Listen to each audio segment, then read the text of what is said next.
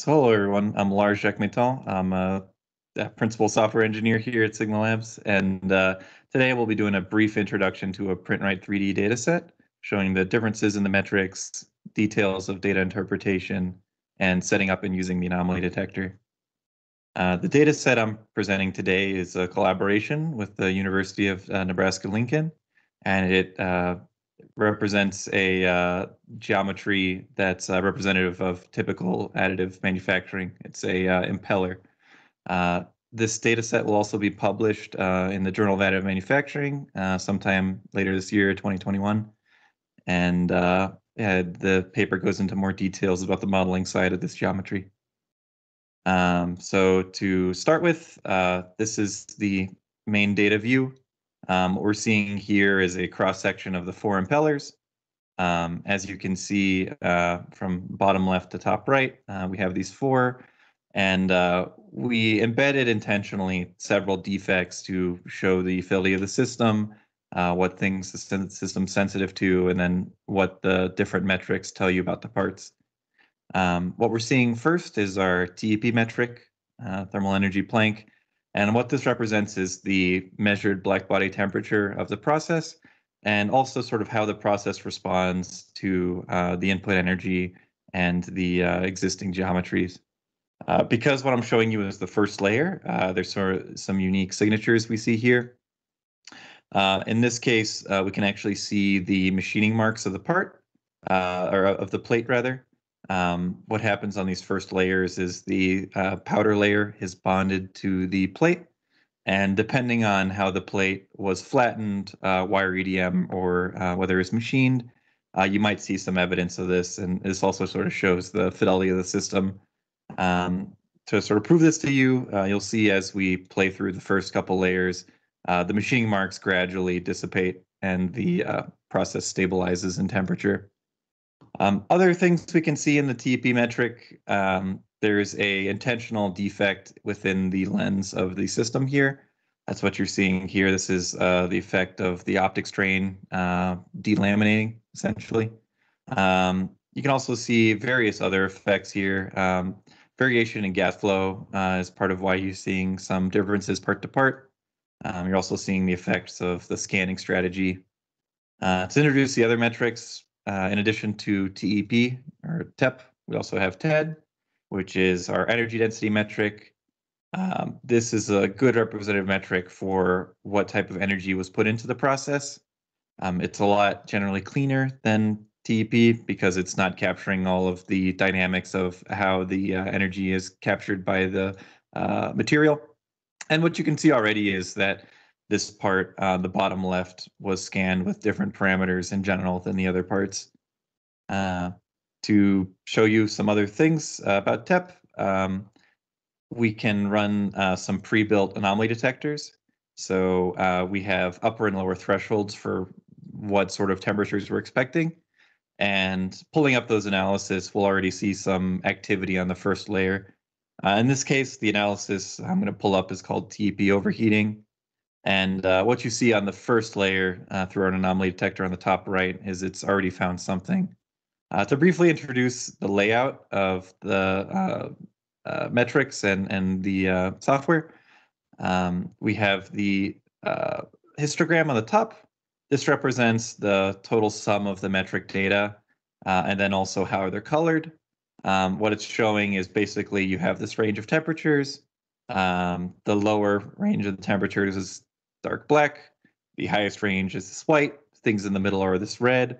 And you can see in general, there's more of the average temperatures than there are the extremes. This is reflected in the anomaly detector because it's looking for very high anomalies or high temperatures, which it's defining as anomalies. You can see that the region that's uniquely isolated is the highest temperature in the part. And likely this is due to some sort of delamination. This type of thing can occur on the first layers of the part, and it's generally important to point out because if this delamination grows layer to layer, it can be a catastrophic part failure. And generally it's worth alerting the system to this earlier. In this case, you can actually see from the summary on the bottom, which basically describes whether a layer contained an anomaly or not. that the first 3 layers have this anomaly, but by the 4th layer, the anomaly disappears. So to show you that layer by layer, you can see this first anomaly has a persistence on the 2nd layer, but looking at the quantitative assessment, you can see it's decreasing in total area. So it's going from 1.9 square millimeters to 1.1 to even smaller to eventually it starts disappearing. That is a sort of representative anomaly from our TEP metric. We've also have similar anomaly analysis on our TED that detects very different type of anomalies. To pull one of those up, we have our extreme high TED. You'll see actually for this layer, there's not that many anomalies as represented by the summary on the bottom, but you'll see going into higher layers, there's some anomalies higher up. In this case, it switched us to the TED metric, and we can see instead of just one anomaly per that first layer on this layer 54, we actually have 24 anomalies, and it's actually ordered them. Looking at the summary on the right, the list of anomalies, we can see they're actually all very small, and they're all spherical. Clicking on any of these anomalies will take us directly to them within the part, and you can see that we've intentionally implanted these 4 anomalies on the bottom right section and another 4 on the top left of extreme high GED. So it's showing up in our metric, and you can also see that they weren't implanted for the nominal part. Following the anomaly detector on the bottom, you can see that these are actually spherical anomalies. So the anomaly size will actually start small and then increase over time to a maximum, and then actually decrease as they go away. So this is a representative analysis of our TED metric for extreme high TED values. To show you sort of how we would use this live, in addition to all of our already ran analysis, you can set up a new one at any time. In this case, we have our live analysis window on the top left. You simply just pick a metric and you define it to detect the things that are of interest. In this case, we have extreme low TED values. To show you sort of what this would look like from our detector. You drag the anomaly range to represent the anomalies that you're seeing. So in this case, nominal data is around 400, but our extreme low GED is around 86, something like that. So if we just set our anomaly range from, let's say, 1 to 100, we'll be able to see uniquely these values and run analysis that'll find these. So that's a example of the live analysis for TED. Once you have this alert, you can actually use this going forward. So every time you find an anomaly, it's really an investment that you can use later on in builds that you set up. So in this case, I was demoing our TEP overheating, extreme low TED, extreme high TED. Whenever you set up a build, you automatically have these available to you. So in the same way that these builds were ran and it automatically got these analyses, you can set this up for any new build.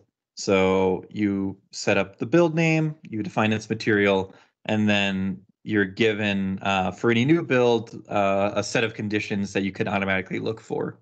So in this case, you can select for high TEP, low TED, whatever sort of metrics are relevant and that you'd like to be alerted to. Another thing that's worth pointing out is we can actually contact you optionally if this alert is worth stopping the production. So in this case, we have this alerts to email section. And basically, as soon as a live data detects these conditions, it'll send out an alert and notify you directly on whatever sort of device you have to take action and what action you should take. Another thing to show is all of the analyses I've been showing has a statistical view. So not only can you view it within the software, within the data, within the context, but you can actually look at it statistically. So this is our charting app. You can access it from the main page in the same way you would the Viz app. So the Viz app is this tool on the left. It's called Visualize. On the right, we have this IPQM statistics. Clicking on that takes us to this charting app. And basically, we can very quickly aggregate data per part and then see a summarized view of it. So in this case, we have our parts, 1, 2, 3, 4. For reference, this part 4 is nominal. The other parts have anomalies. Looking at just for example, our TED metric, we can see, compared to part 4 versus 1, part 4 doesn't have these implanted anomalies. Part 1 does. You can see through the upper and lower percentiles of the metrics, there's extreme deviations in the metrics, which correspond to those implanted spheres I was demonstrating. And to show this in a different way, we can actually do an anomaly chart just on the anomaly we set up. So in this case, if we're looking for our extreme high TED, we can see that for part 4, there was no extreme high TED for the entire part. But for part 1, there was for the layers corresponding to the spherical defects. We provide a lot of flexibility in the charting options and what type of chart you can see. In this case, this is the count of the anomalies that are connected in Z. To show, a very different view, you can actually turn off the Z connectivity and then also show, for example, the ratio of the area as opposed to the number of counts of anomalies. All very different views, all very different useful. In this case, you could show the area of the anomaly boundaries. You could show it to the count. And what this shows is that actually, while these anomalies were present throughout this entire defect region, they're actually growing and shrinking to show you some different views of looking at the same data. In this case, so to just sort of summarize, I've showed you the different data sets. I've showed you the different metrics. We've done a little bit of data interpretation, and we've set up and used the live anomaly detector. So thank you, everyone, for giving me your time and letting me go through this representative data set for PrintRite. And yeah, thanks, everyone.